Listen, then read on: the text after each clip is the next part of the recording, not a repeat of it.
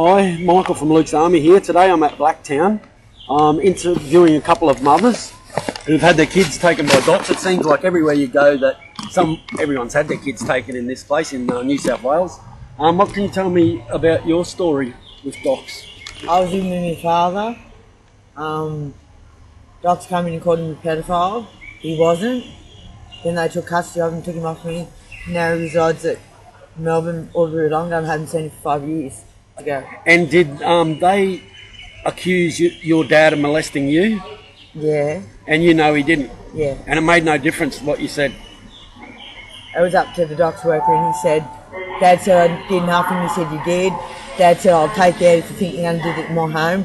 Dad went to hit him. He grabbed my son and he walked out the door. And which office was that? Blacktown. And do you know the person that did it? Taver. What's his name? Taver. You got a story too. Yes, I've had 4 kids taken already. When they were about 3 years old and 4 years old, and that was also Blacktown docs. My kids are in Lismore with the father's auntie. So they're in kinship care? Yes, but the other 2 are with people that I don't even know. So they split up the kids? Yeah. And put them with strangers? Yes, two more or less newborns.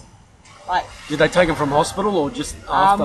One was taken at 3 months old from my mother, and one was taken as a newborn from Blacktown Hospital. Blacktown Hospital. I wonder how many babies are going missing from Blacktown. Affected too. This is a plague that's sweeping across New South Wales. My son was molested by his foster mother. So your son, while he was in foster care,